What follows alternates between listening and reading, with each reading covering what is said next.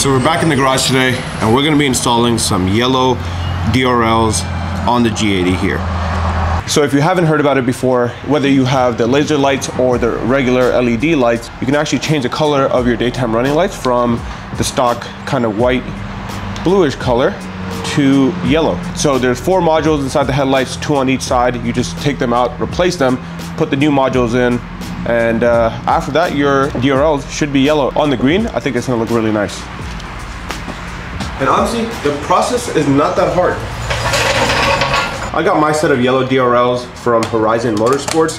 I've been buying a lot of parts from them over the years for my cars, my brother's cars, a lot of my friends' cars. So I decided to go with them, and within this little bin, you'll have 4 separate little modules. Just make sure when you're taking them out, you take note of which one is the right side module and which side is the left. So right here, you can see that it says right. So that means this is for the right side of the vehicle, and this other set of modules is for the left side, and it should say L on that one as well. So there's nothing else that we need to do here for right now. We need to go ahead and start taking the car apart. It's honestly a very simple process, so let me show you guys how to get this done.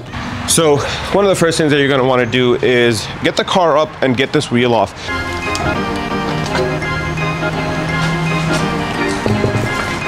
So now you're probably wondering, where are these modules located? One is sitting right underneath this fender panel right here. You can actually just take a T20, remove both these screws right here, pop this out and get access to that module. The other one is a little bit harder. It's actually sitting underneath this wheel well liner. So you're gonna have to remove this entire wheel well liner. A lot of people don't even remove the wheel, but I just wanted to make it a little bit easier for myself. So I'm gonna remove it, remove this entire wheel well liner, and then from there, you should be able to access the module right around this area. All right, so like I said, just a number of 10 mils here.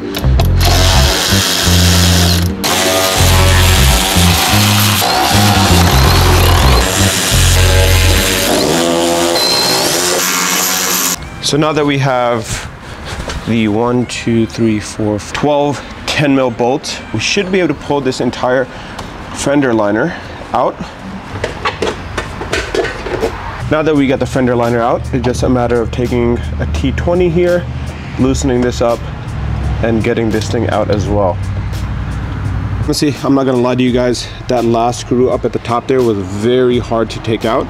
And what I ended up doing was finding a T20 bit like this one, a very small one, because this is the only thing that would fit between the bolt and the frame of the car. And then from there, I took a tiny wrench from the bottom side, just grabbed it on like this, turned it, took it off, turned it, and so on.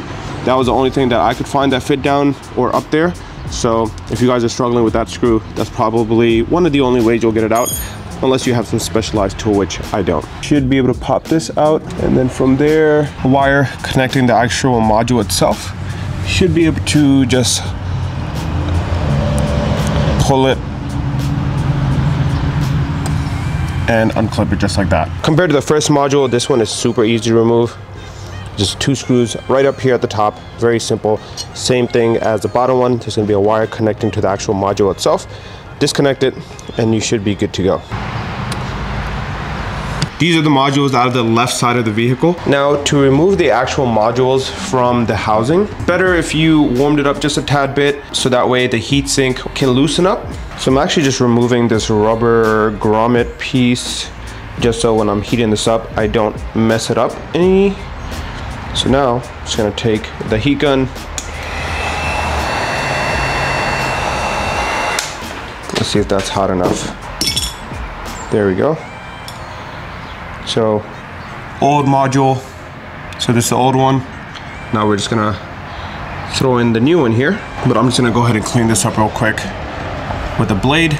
Just make sure that's nice and clean. So as you can see, I got majority of that glue off. So now it's just a matter of taking the new module, ripping off the backing paper, and sticking it on to the housing again. And it should sit in this orientation, just like that. Just gonna press it down from different angles. So now, just gonna do the exact same thing with the lower module, the one that goes inside the wheel well. So So I just use a bit of a Scotch-Brite pad just to clean up some of that heatsink that was on there from before. So it's pretty clean. Then I used some rubbing alcohol, and I did that on the other one as well, if you guys didn't see that. But now it's just a matter of removing the backing paper again, sticking it on there, and letting it sit for a little bit. I think they say 4 to 5 hours. I'm not sure if that's for the heatsink version of this, or is the 3M tape a little bit different? We just stick it on, put it back in the car. But just to be safe, I'm gonna give it a few hours, let it sit, and then we'll go ahead and install it back in. So it's been a little while, and I think we're good to go ahead and throw this back into the car. We'll start with this one right here. It goes right into the top, plug it back in, mount it back down, and we're basically done. Just gonna plug this back in, and it should sit just like that. Now we gotta throw in this one. Now I got that first screw in on this lower module down here, but I'm gonna go ahead and try to show you guys how I did that top piece, because I didn't see any other videos show how to do it unless you have a specialized tool. So let me see if I can somehow get some visual in there so you guys can see how I did it. It is gonna look a little bit overexposed, but that's because that was the only way I can show it to you guys. But what I ended up doing was I'm just gonna drop this plate, I'm just gonna drop this into place and tighten it as much as I can by hand first, just so it's a little bit less work. We're gonna take this tiny bit that we have, and we're just gonna place it right up into place. And again, tighten it as much as you can by hand. It'll make things a little bit easier. I think we got it. It's almost there.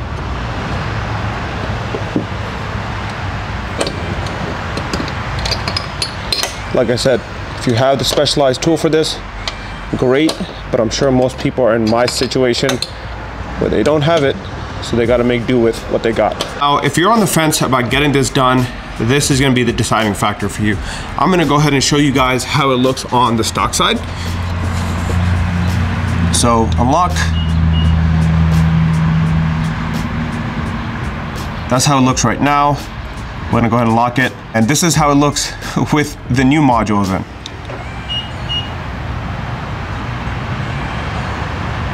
That looks so much nicer.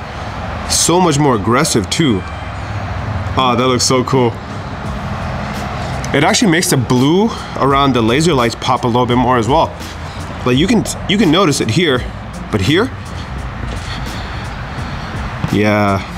I'm really liking that. But yeah, that's pretty much it. So basically you take off the wheel well liner. There's 13 10 mil bolts in there.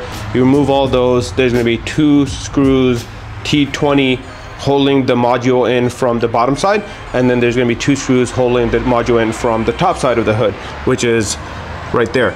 So you remove those. You're gonna replace them with the new modules after warming it up a little bit and removing them. I did damage it just a bit, I'm not gonna lie to you guys, but I think we're still good. I don't think I damaged any of the actual components themselves. And then it's just a matter of plugging it back in and make sure it works before you do what I did and bolt everything back down. If it didn't work, I would have to go through that entire process again. So now I'm just gonna throw everything back together, do it on the passenger side, and get this thing out the way, and I'll show you guys how it looks final, full, and complete. You guys learn from my mistakes. Remember when I said I took off the little weather stripping around the module so that I don't mess it up?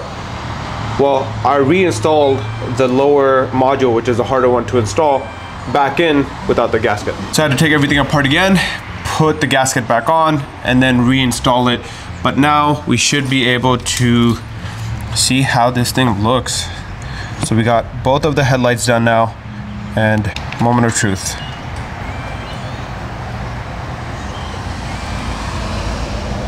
That is fire.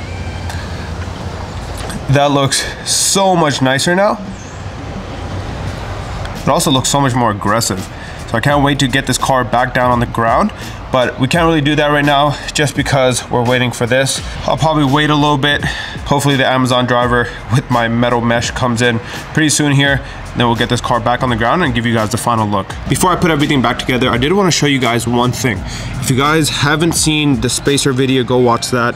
I did install some 12 mils in the front and some 15 mil spacers in the rear. And a lot of these videos don't tell you about is the fact that you are gonna rub in a very specific area. Now, I'm not sure why the G80 or the G series have all their kind of oil coolers in spots where you can nick them, but what actually goes here is a set of fins, and basically it just kind of pushes air through the fins into the oil cooler itself. But this is actually where it rubs. So on the front side, you can see right along here it was rubbing, and these fins actually end up breaking, snapping from the edges right here, and sometimes can even hit your oil cooler. So what I went ahead and did is I just removed all of this, and Horizon Motorsports actually provides some mesh that you can put on the back of here, make sure that it's all protected and make sure that your oil cooler never gets hit. So I would just keep that in mind if you guys are doing this project and you guys are gonna have your fender liner out. Just take a second, go ahead and put some mesh around here, protect it, get rid of those fins. And you actually need to do that on the bottom side of the car right here as well, which I'm gonna do on a later date. I unfortunately didn't realize that mine were broken. I didn't realize that Horizon Motorsports had the mesh kit on their website, so I didn't order it. So today I just kind of did a quick one-day shipping for some metal mesh. I'm gonna go ahead and just put it around there, make my own kind of mesh out of that, but that's gonna be the cheaper way to do it. Whew. That looks so much nicer compared to the whitish blue. The car just looks more aggressive now too. Honestly, super happy with this. But yeah, honestly, it was a little bit easier than expected. I will say if you have a stubby T20 ratchet, then definitely use that. I didn't, so that was what took me longest. I did this side in about an hour, and then this side took me all of 20 minutes because I knew how to do it. And then it just took me a little bit longer trying to situate my wheel well liner. But if you don't have spacers and you don't have any clearance issues, you can just skip that part, put the wheel well liner back in, and you're basically good to go. So we'll go ahead and close this.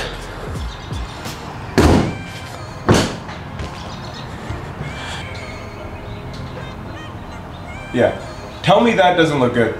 That looks amazing. I'm probably gonna go record some Instagram clips and stuff now and show everybody on that end. But yeah, that's not the only thing we got coming for this car. We got PPF already planned, we're booked, scheduled in, and then after that, I think we're gonna throw some new wheels at it. But for today at least, I think we're gonna call it here, and I'll see you guys on the next one. Peace.